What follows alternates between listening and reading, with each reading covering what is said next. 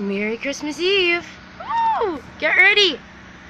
The world is celebrating Halloween, and the children of Yah is rising up to celebrate his birthday. Yay! The time that he was born and he came to dwell amongst his creation. Amen.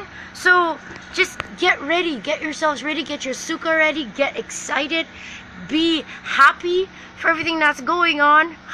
Papa is just, he's pouring out his spirit. I can feel it, and he's calling his people who would come into that holy place with him. That just put him first. Put him first. All right, it's gonna look strange to the rest of the world. That's okay. Put him first. What I'm gonna get some limes and oranges, some candles. I'm gonna get some I think I'm gonna get some palm branches and stuff, some fruits if I get some pomegranate, all sorts. I'm about to get some good things. All right.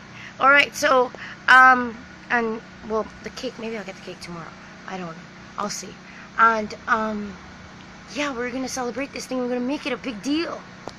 It's our Father's own holy feast. He loves it. He loves. You guys know that 4 years ago when I heard the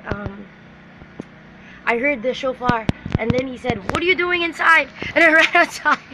And I was like, "Okay, Daddy, I'm outside. I'm here. Here I am. I'm outside."